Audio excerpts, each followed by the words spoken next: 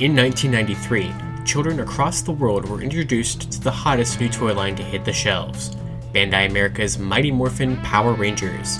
Being based off of the 16th Super Sentai series, 1992's Kyoryu Sentai Zyuranger, Bandai's Western counterpart struck gold when they brought over the Japanese giant robots and spandex costumes while adding their own spin to it, introducing a number of American-exclusive action figures and iconic items that have been revisited for years to come.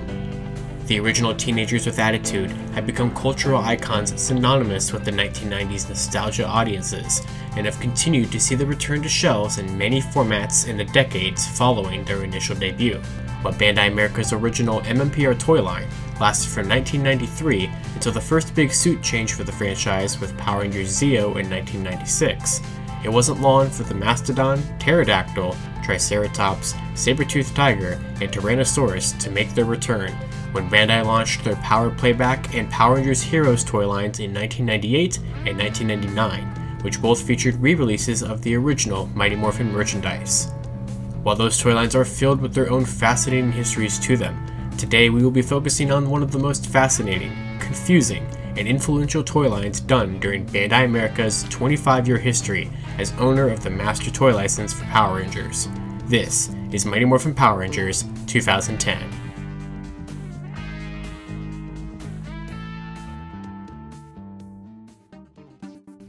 On July 23, 2001, news broke that the Walt Disney Company was to purchase Fox Family Worldwide for $3 billion, giving Disney the rights to over 6,500 episodes of children's entertainment, including the Power Rangers franchise. The 10th season of the series, Power Rangers Wild Force, is often regarded as the final season in the Saban era of the franchise, with the so-called Disney era taking full effect with a production location change to New Zealand in 2003 with Power Rangers Ninja Storm. The Disney era would continue to create a number of now fan-favorite series all the way through the 2000s, but by the end of the decade, it seemed that they had grown tired of the franchise. Rumors began to spread on internet forums that Disney would be canceling the franchise after 2008, with a 17th season which went on to become Power Rangers RPM only happening due to pre-existing agreements with Bandai's divisions in Europe. 2009 was a year of uncertainty about the direction that the brand would be going in, but all signs pointed to no traditional adaptation coming in 2010 for Samurai Sentai Shinkenger. By the end of the year, Power Rangers had wrapped production, and after a few close calls with cancellation in the past, it seemed that this would really be the end. In October of 2009, it was revealed that the original Mighty Morphin Power Rangers series would be returning to television screens in January of 2010 on ABC Kids. Along with this news, it was announced that a relaunch of the original toy line to target both new audiences as well as catch the eye of the adults who had grown up with the original airing would also happen.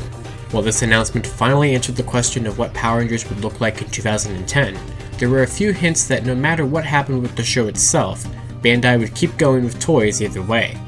Rumors dating all the way back to March of 2009 claimed that Bandai America would continue to develop action figures and toys into 2010, and the first glimpse at some of these would come on October 1st, 2009, when a new action figure for the Mighty Morphin Black Ranger was spotted in a Bandai contest video on Amazon.com.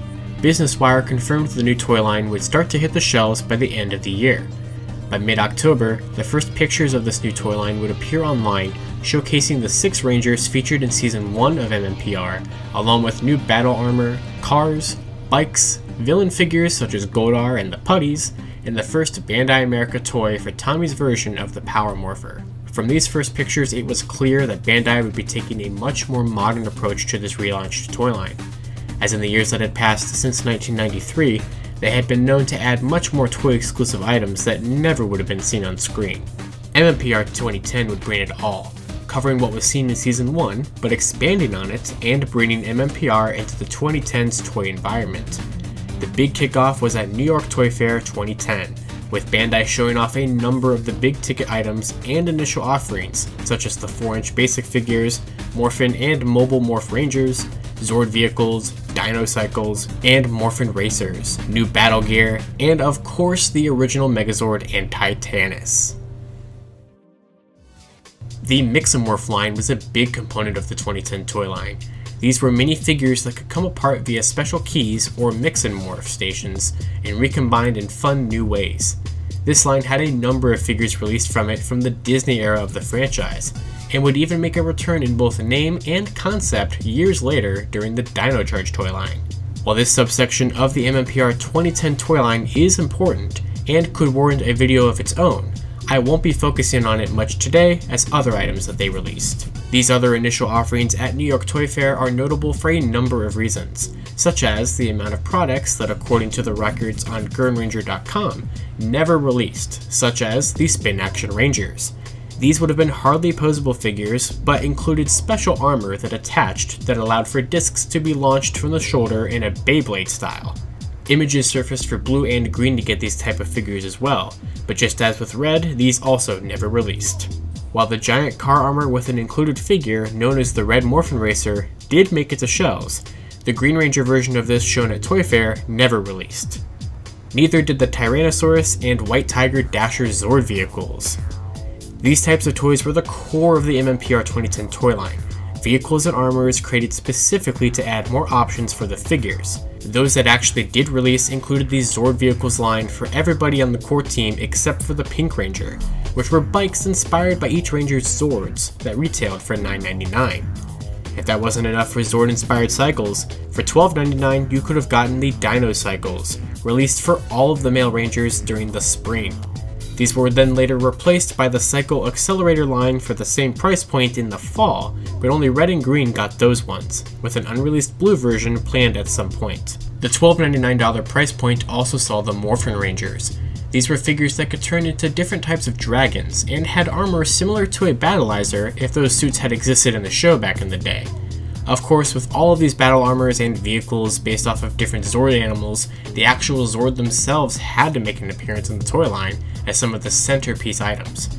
And they did.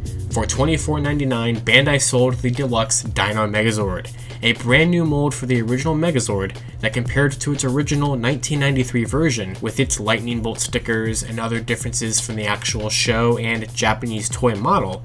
This one would now go for a more show-accurate approach, and become a very important release in not just this toy line for 2010, but for the years to come. Same was to be said of the Deluxe Mix and Morph Titanus, which retailed for $32.99. This would see the first major release of the Karyozord himself since his Silver Titanus release during In Space. As the name implied, this was not just Titanus. It was him serving his original purpose, but inside this brachio was a Mix and Morph base that could be used with the Mix and Morph figures to combine and separate them. However, Megazord could still stand inside of him for a 2/3 complete Ultrazord combination. These were the only main Deluxe Zords to be released in 2010, however, because no Dragon Zord was ever seen to be in the works. Megazord fits nicely into the back of the Zord. Nice. It's roll figure, so you put together your figure inside with the system. Oh, hey, and his legs move too. Yeah, his legs move. His legs move like so. While the Zords became one of MMPR 2010's longest lasting influences on Power Rangers toys for the next decade, another major change in Power Rangers toys came with the new 4-inch figure line. Mentioned earlier during their cameo in the RPM toy commercial, these figures were released for a number of the MMPR characters, and just like the main toy line of vehicles and Zords, both screen accurate and toy line original characters were created. Of course, the main team of 6 Rangers all released for the line, each coming with their signature weapons cast in black plastic and with special golden armor attachments that could light up. But did you want to combine those weapons for the Power Blaster? Well, you could get the Putty Patroller, which came with the combined Super Cannon weapon as well as the Blade Blaster with Thunder Slinger attachments, an accessory that is not common to get with most MMPR figures. When you weren't having your Rangers fight Rita's army of soldiers, you could have them fight Goldar, of course, with removable wings for both a Season 1 or 2 appearance. And speaking of Season 2, the Emperor of Evil himself, Lord Zedd, was also released in this line. While Season 2 was not included in the reversioning of the show that aired on ABC Kids, alongside these toys, not only Zedd, but the White Ranger appeared in figure form. Other figures included the Dragon Shield power-up figures for red and black, which were seen in the show, as well as blue, a first time for that occurring. Since he already had the Dragon Shield, a brand new power-up for the Green Ranger was designed for this figure line, and as a possible way of referencing the metallic armors from Season 3, special transparent releases for red, blue, pink, and even green were also made. These ones featured the same armor attachments as the regular releases, but in silver. Alpha 5 and Zordon even got a figure set released, which was one of the first times an attempt was made to release Zordon in a 3D figure format, and not just as a sticker in the Command Center playset. Many other types of figures were released in numerous store-exclusive, simpler figure team packs, some with gold diamond designs, a lot of them with less articulation than the main figure lines, and some not even posable at all. There was also an entire subline of stylized Ranger releases for both MMPR and at the time other recent seasons that were little unposable minifigures. But figures not your style? Bandai had you covered in the roleplay line as well, with both basic and deluxe battle gear releases. The Blade Blaster made an appearance in both the basic roleplay assortment, as well as part of the larger Red Ranger training set that included a mask, power sword, power morpher, and cardboard enemies for kids to fight. Of course, Tommy's super popular Dragon Dagger also appeared in the basic roleplay lineup of stuff, but he was the one weapon to get the deluxe treatment, and what has become one of the most iconic and infamous toys from the 2010 toy line, the Lightsaber Dragon Dagger, a thick release of the toy that when held by the blade and a push of a button, could extend a lightsaber type sword from the hilt. Toys like this, or the Infrared Air Attack Megazord, really showed the wackiness and full-on Bandai imagination being implemented to these nostalgic characters and designs. They even repackaged old items that they still had sitting around, like the RPM Nitro Blaster under the new branding. MMPR 2010 was really a major relaunch for Power Rangers toys. For the first time in the franchise's history, a whole toy line without a Super Sentai counterpart to base off of was something that needed to be done. While MMPR 2010 would only go on to last 1 year as the proper toy line, this was not always the plan. Before it was announced that Hayao Saban had regained ownership of the franchise and would bring back the typical formula of adapting a Sentai series in 2011 with Power Rangers Samurai, Bandai were already considering making a Shinkenger toy line of their own.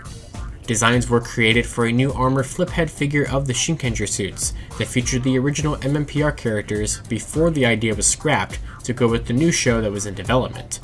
Though these figures would go on to appear in Samurai as the Mega Mode armor for the Megazord cockpit. A number of the MMPR 2010 toys would be dusted off and repurposed in the years to come.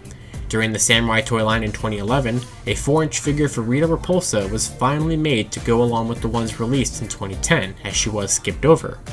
2013, being the 20th anniversary of the franchise, would bring with it the perfect opportunity for Bandai to bring back some of the 2010 toys in the Megaforce toy line. This occurred with the Metallic Force Red and White Ranger releases, new shiny metallic paint jobs on the old 2010 figures that now included power cards for the Deluxe Gosei Morpher. Plans were made to re-release the Putty Patroller and the Zordon and Alpha 5 2-pack as just repacks with now cards, but only the Putty would actually see a release. However, that was only overseas in countries such as the UK. The stylized Ranger figures returned from minifigure blind bags with the power cards as well. But just like the Putty, the third series of these stylized Ranger figures seemed to only release internationally. The armored Red Ranger figure was seen again as a bonus item with the Time Life special release of the new Shout Factory DVD sets for MMPR through Lost Galaxy when those were first released back in 2012. This was the same figure as the 2010 version, but just in a little baggie instead of a full box. Some MMPR 2010 toys would even see themselves released in the next dinosaur-based season. During Dino Charge in 2015, as part of the Toys R Us exclusive Legendary Zord box set, these featured some of the random Zord vehicles that were originally designed for MMPR 2010. By far one of its biggest lasting contributions that it would make on Power Ranger toys going forward was the Deluxe Megazord. The mold for this Megazord was the basis used for the Legacy Megazord released in 2013. Of course, the Legacy version would add much more detail to the design, as well as die-cast metal on a lot of the joints, something that it was never really built to withstand, as when a Legacy Dragonzord was finally released in 2014, finally giving it a Dragonzord compatible with the 2010 mold, it led to stabilization issues, especially when combined into the Ultrazord when Legacy Titanus was released later on the same year. Well, that's what I was about to say anyway. I have to wonder, even when they were making Legacy Megazord, if they had intended to do Titanus and Dragonzord. Legacy Titanus himself was being remolded from the 2010 Mix-a-Morph release into a more show-accurate design with proper functionality with the other Zords. Due to the design of the 2010 Megazord, it was also the first unofficial entry into what would be known as the ZordBuilder line, a promoted feature of every Bandai America major Zord release from 2010 until the time of losing the license for Power Rangers in 2018, where the major connector ports would all be the same on all Zord releases, allowing for a crazy and out-of-this-world combination factor limited only by your imagination. Mighty Moprhin Power Rangers 2010 was not a perfect toy line.